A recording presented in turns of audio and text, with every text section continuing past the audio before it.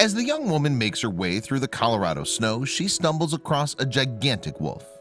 But rather than fleeing in fear, she does a completely unexpected thing. And in turn, the wild animal responds in the most beautiful way.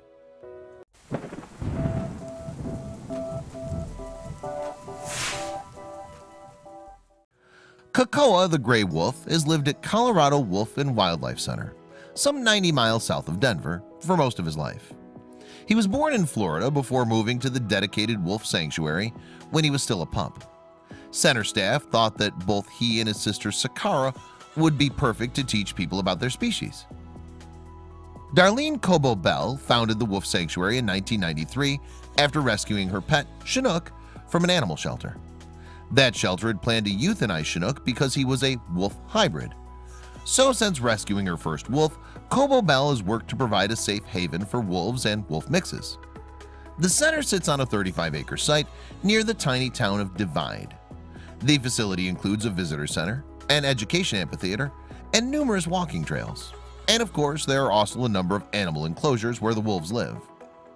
Gray wolves are native to North America and Eurasia.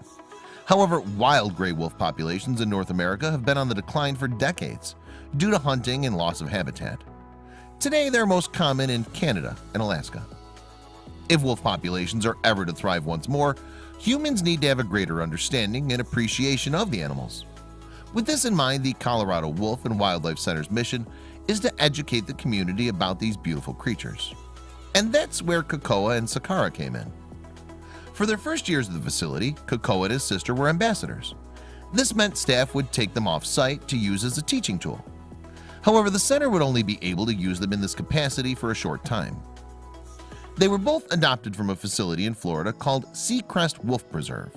Michelle Smith from the Wildlife Center explained to the Dodo in 2016.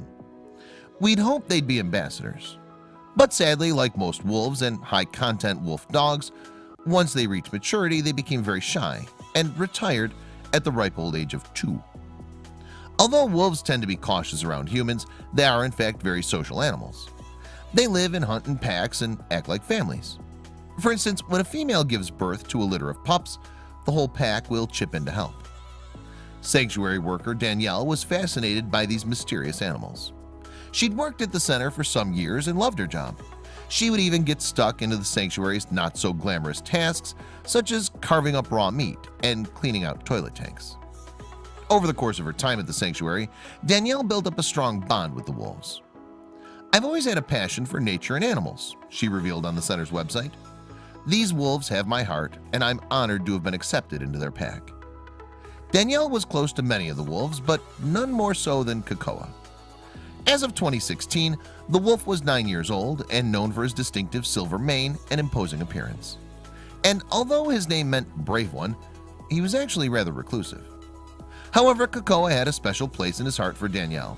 In fact, the sanctuary worker could often be seen hanging out with the gray wolf and his sister.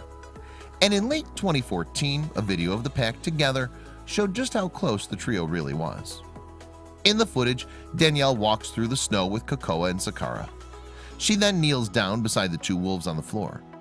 Showing her complete trust in the wild creatures, Danielle allows Sakara to sniff her face. Before long, Cocoa follows his sister's lead. Then, without warning, he proceeds to lick Danielle's face. The supposedly fearsome wolf kisses her all over her face in a heartwarming display of affection. In return, Danielle caresses the animal's thick fur. After a while, Cocoa rolls over on his back and surrenders to Danielle's touch. She proceeds to tickle his furry belly, just like he's a domestic dog. In turn, the wolf paws at Danielle gently, seemingly aware of his strength compared to hers.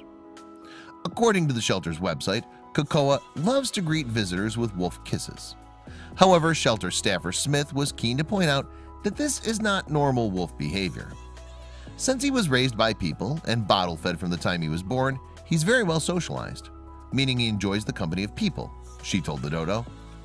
This is not the same as domesticated or tame, Smith added. He's still a wild animal, and he does tend to show it when he's around his sister. A wolf in the wild would not act this way. Regardless, people around the world found Cocoa's demeanor adorable, and the video of the encounter went viral. Since being posted online in late 2014, the touching video of Cocoa and Danielle has attracted more than 2 million views on YouTube and more than 6 million views on Facebook. Furthermore, some people credited the sanctuary with showing a different side of wolves. "How sweet is this?" one such user wrote. "Clearly, wolves and humans can coexist. This wolf could easily rip her to shreds, but instead he enjoys a belly rub." So despite the fact that many of our fairy tales have taught us to fear the big bad wolf, it's clear to see that there's more to these majestic animals than their menacing reputation. In fact, there seems to be no reason why humans and wolves can't live side by side. And if that does happen in the future, perhaps we can say that it all started with a kiss. I hope you liked this video. If so, please hit the subscribe button and click on the bell icon to make sure you never miss a video from our channel.